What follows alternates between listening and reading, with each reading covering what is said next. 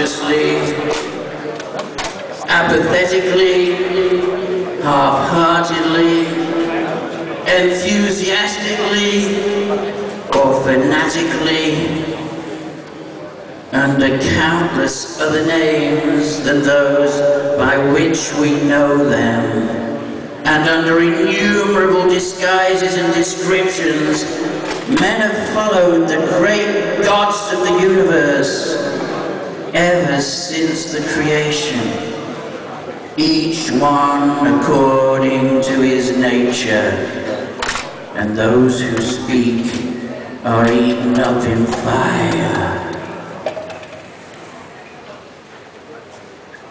Jehovah is strength. Lucifer is light. Satan is separation. Christ is unification. These are the great powers of the universe, and all mankind, all of you, are subject to their will. And don't kid yourself.